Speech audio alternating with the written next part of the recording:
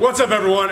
Thrall here at Untamed Strength. I got a guest in the building, Brian Alsruhe with Never State Athletics, coming all the way from Maryland. I'm excited to do some training, get some content. I'm not really sure what the viewers are looking for. Any ideas? I don't know, man. You son of a...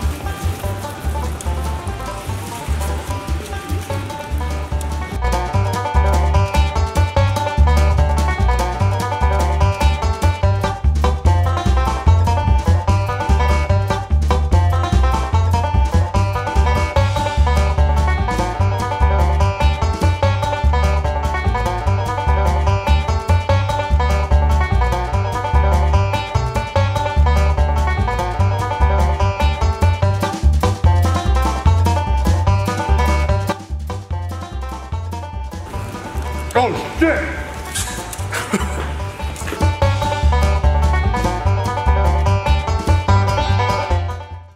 What's up, everyone?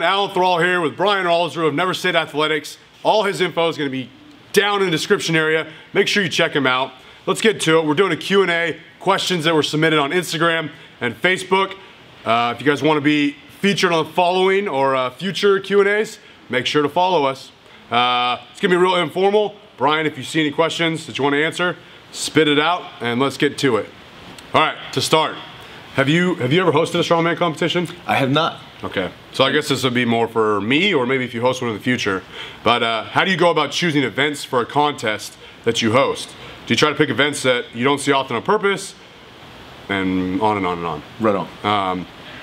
So first off, you have to know basically that all strongman competitions have 5 events. There's usually some sort of press, some sort of medley, carrying medley, a loading event, a deadlift, or a grip event. So you kind of follow that format. But first and foremost, you would look at what equipment do you have access to as a promoter. So that's that. You also want to look at what's going to be easiest and smoothest in a competition. If you have a lot of moving parts, that means you're going to have a lot of volunteers working their ass off all day, which might not be ideal. So you just have to take a look at all of those factors, as well as if you were a competitor, would you want to do a heavy deadlift event or back intensive event every single 5 in a row? Probably not. All right, so here's a question for you. Chris asks, how can I get a sweet beard gains like Thrall? It's not gonna happen. Just give up. It's not gonna happen. Another person asked me if I would ever consider growing a beard as epic as that, and it's just not possible. No, I can't. It's genetics. You have to know you need to stay in your lane, and growing a beard is not my lane. It'd be big and red, and my wife would leave me. That'd be it. All right, Brian, what's more, Savage Life 91 says, what's more impressive, a heavy squat or a heavy deadlift? Both.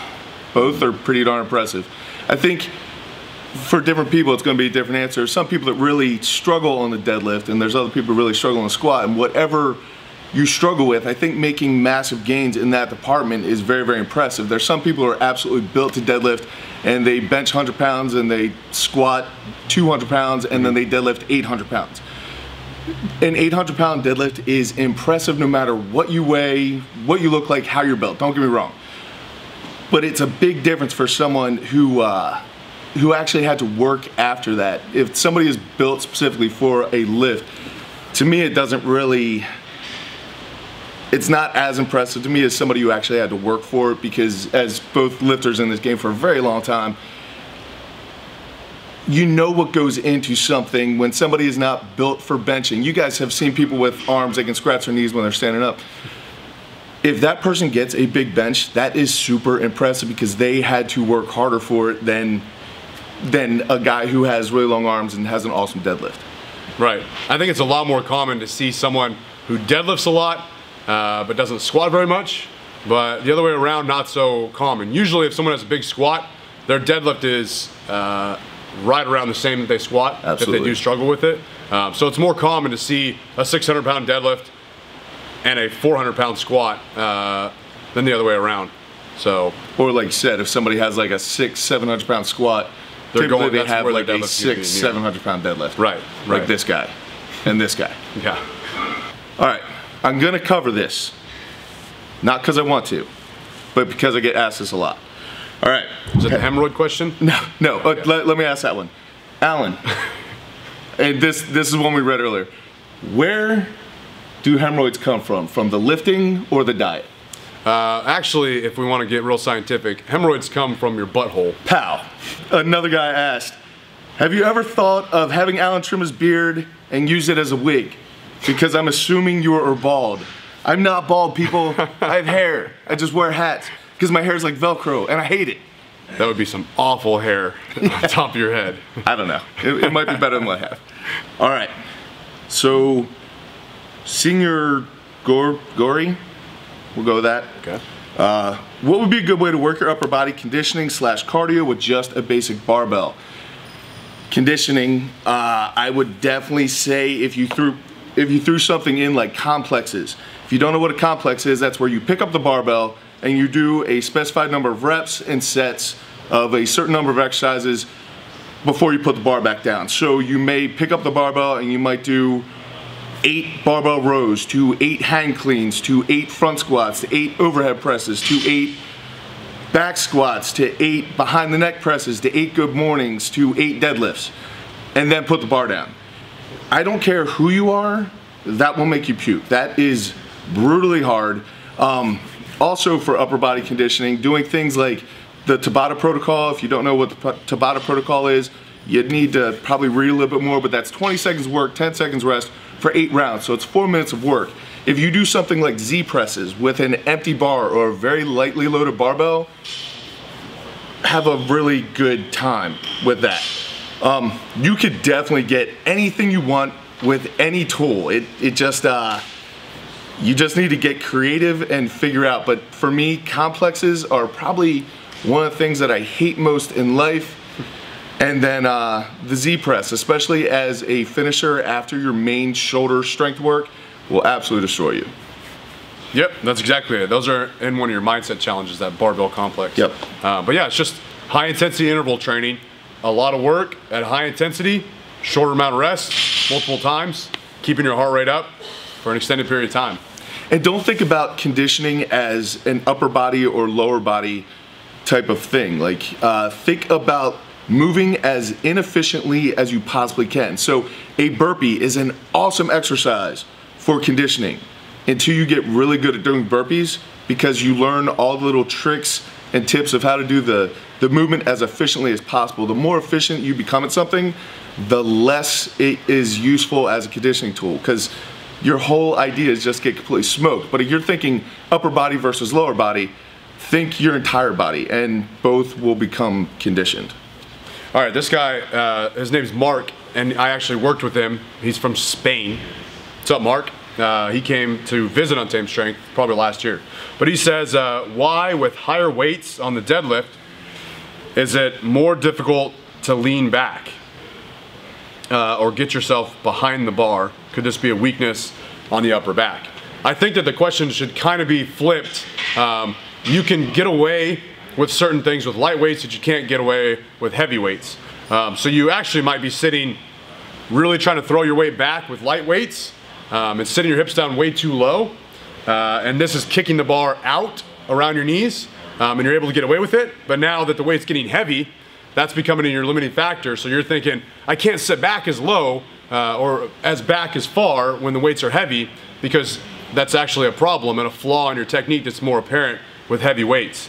So maybe you shouldn't be thinking about sitting back as far, because again, when those weights are heavy, it's either gonna jam into your knees if you're sitting back too far, or the barbell's gonna have to go out and around your knees, and it's just not ideal to pull the bar in a curved line. So I don't know, hopefully that answers your question. Do you have anything further off that? I think also a lot of people on the, come on, get your life together. I think a lot of people on the squat and the deadlift think of them as a lower body or a back movement, and they 100% are, don't get that wrong. But they are very much a core movement. So a lot of times when you miss a squat, it's because your core failed. If you stuck yourself in a leg press, right? Because I think of the leg press almost like a deadlift because of the body positioning. And if you're doing deadlift correctly, then you're pushing the world away. You're not picking the bar up. So same idea when you are doing a deadlift. If you think about sitting in a leg press, the only difference is that your body is locked in and supported by a seat. If your body actually kind of starts folding over and you have a failure in your core, then that bar is going to start traveling in that bar path. And the more that it travels outside of that bar path, and we're talking by minuscule amounts of an inch, if that happens, then it's going to get thrown onto all kinds of different parts of your body because you're not using your leverages the way that you should. So I think building up your core strength, learning how to breathe and brace correctly, and getting more air into your belly would allow you to hold a better position so that that bar can't travel as far, and then you're essentially just leg pressing. And just like on the squat or the deadlift, the limiting factor isn't typically the leg strength or the back strength. I think you should try to drive both those up. I think that will help you with your numbers. But I think driving up your core strength is a big thing that a lot of people neglect. And if you're not working it, then you're probably leaving a bunch of pounds out there somewhere with unicorns. How can I train strongman and powerlifting if I don't have access to a rack in a commercial gym? And I was like, and he said, but don't say find a better gym. I'm like, find a better gym. Yeah, really. How does everyone else do it? You know what I mean? Yeah. WSAS 3S. Although you're a strongman, you have a large powerlifting following, and some disagreements arise in the two camps, especially regarding giant sets. What do you say to critics who say that it isn't good for building strength in your main lifts? I would say you have to try it for yourself. For me, that's literally how I've lifted for the better part of my life. I enjoy lifting weights. Don't get me wrong, I enjoy lifting weights. However, I don't enjoy lifting weights and then sitting around and talking to people and then going back and getting another set and then spending 2.5 hours at the gym when really I got about 15 minutes worth of work done. That's not my style, and I can speak for Alan on this. I'm pretty sure we don't have 3 hours to spend lifting weights anymore. Like it's just, life is too busy. So in order to combat that, and in my previous job, I did not have a lot of free time, and I would disappear for a bunch of days, and then I'd come back and I'd need to fit a bunch of things into a very short amount of time before I was off again. And with that in mind, I started using the giant sets with the antagonistic muscle group to the main mover to an ab exercise, and I use that ab exercise as part of my rest. Then I take about 90 seconds rest and I run it, and I just go, go, go. At first, I'll be honest with you, strength may suffer a little bit, but not as much as you think. And then within a couple weeks, it's just your body getting used to the work capacity. It's not that you're not as strong. If you look at studies about doing a bent over row with a bench press back to back, it shows that there is not a whole lot that gets taken away from the bench press. Some people actually believe that it helps your bench press to do the rows first. I will tell you that is how my shoulders have stayed healthy, because I do pulling motions in the same plane as my pressing motions right before my pressing motions. That has kept my shoulders safe.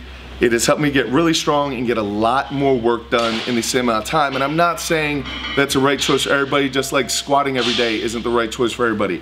But I'm saying you don't know if you don't try. And before you go and pass judgment on anything on the internet, I'm not talking about anything he puts out or I put out, figure it out for yourself, right? Like, spend some time and give it a fair try. Don't do something for 2 weeks and then come back and bash people online and say, that's stupid, that doesn't work. You gave it 2 weeks, man. Give it 6 months. Like, 6 months is a good amount of time to find out if something works or it doesn't work. And you don't want to spend 6 months figuring out what works and doesn't work for you. You're gonna have training ADD and you're gonna jump around from program to program, thing to thing, following the new fad. You're probably gonna get into shake weights and Bowflexes. So you just need to be able to spend the time and enjoy the process. Yeah, there you go. Good answer. All right, here's another one that I looked over earlier, and it was very basic. They just said, how do you feel about CrossFit? And this is a loaded question, I feel, because if somebody says the word CrossFit in a strongman gym or a powerlifting gym, people lose their minds. But here's the thing. We're not that different, people. Like, they like to lift heavy things, you like to lift heavy things. They might do it for more reps or a longer period of time, but they're still doing deadlifts, squats, bench, I guess. I don't know, I don't do CrossFit.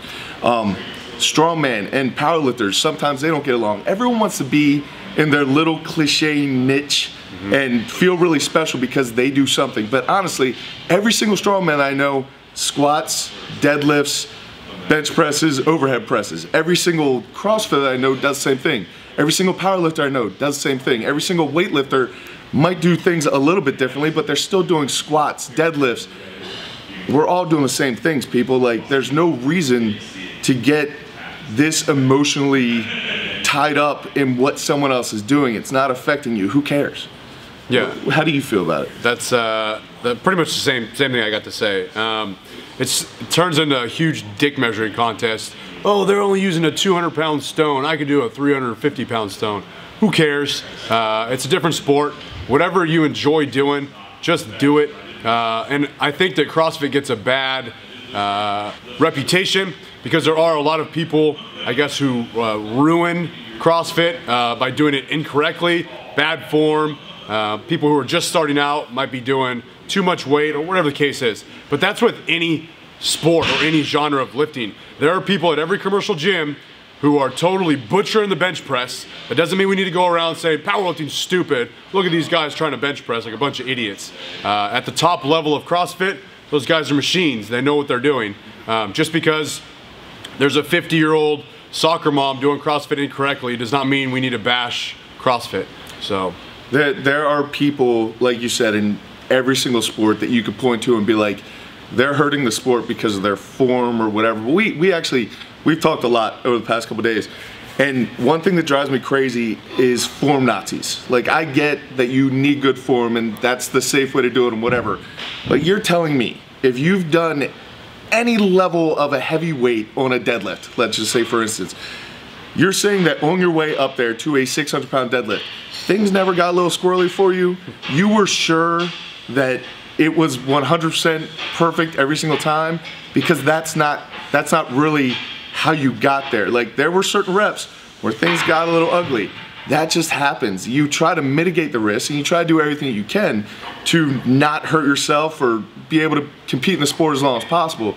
But guys, like, if your form is dead set perfect all the time, you're gonna be a weak person with dead set form all the time. Right. Like, I'm not saying go completely crazy and look like a scared cat doing deadlifts, but I am saying, like, when you're going for a PR or somebody posts a PR video and people bash them like crazy, remember it's a PR. Right. It's a personal record for a reason. Most times personal records, yeah, it's ugly. Like, most people's PRs are ugly. And then, you know, 5 months down the road, that PR is no longer ugly. The form is spot on that one, and there's a new ugly rep that's heavier. It happens. So if you're bashing it because of people's form or because it's not what you do, there's really no point, people. Like, spend more time working on trying to better yourself than trying to pick out how someone else that you'll never meet in your entire life does something incorrectly. That's being a critic, and being a critic doesn't do much for anybody. All right, guys, that's it for now. We got more questions and more answers. Go check out Brian's channel for part 2. All his information is down in the description area. Make sure you check it out. That's it. And always remember, tread on time.